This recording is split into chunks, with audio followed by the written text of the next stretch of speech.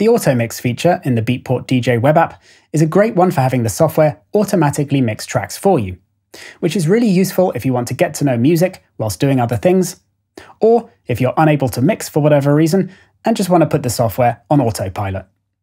To activate it, just turn on the Automix switch in the top right corner of the browser when there's a chart or playlist active below. This will then load the first track into Deck 1 and start playing. The player also switches to Automix mode, only shown when the compact player switch is deactivated, which simplifies the display, giving you a nice visual of the track that's playing and some handy controls below.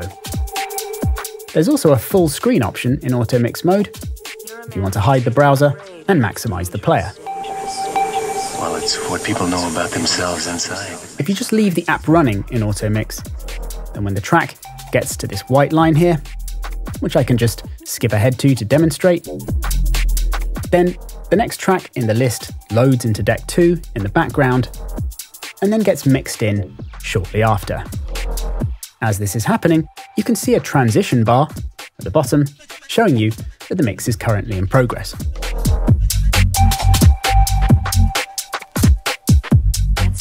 If you want to move on to the next track even quicker, then you can use the skip button at any point to mix it in instantly.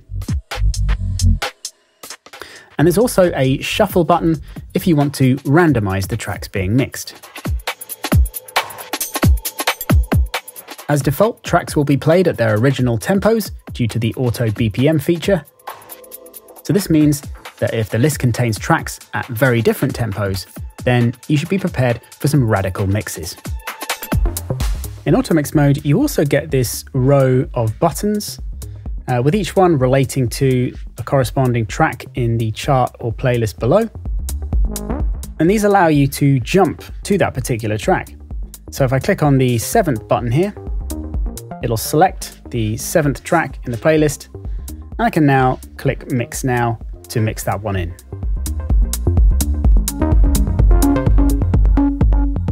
Whilst Automix is active, tracks can no longer be loaded into the player, but coming out of Automix by deactivating the switch returns to normal app functionality, and tracks can then be loaded and played in the normal way once again.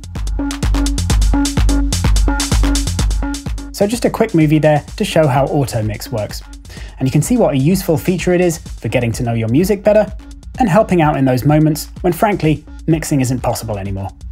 See you next time.